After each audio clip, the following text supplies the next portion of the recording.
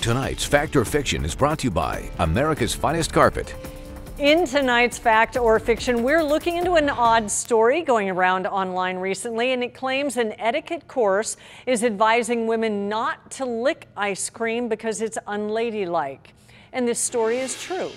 Well, the course is in Istanbul, Turkey, and it gives tips on many subjects, but the ice cream advice is getting the most ridicule on social media. The course doesn't spell out exactly why enjoying a popsicle or ice cream is deemed unfit for women, but other no-nos on this list include chewing gum in public, putting on excessive makeup in the morning, and using the word bro. The woman who runs this course says she hopes to bring modesty back into society.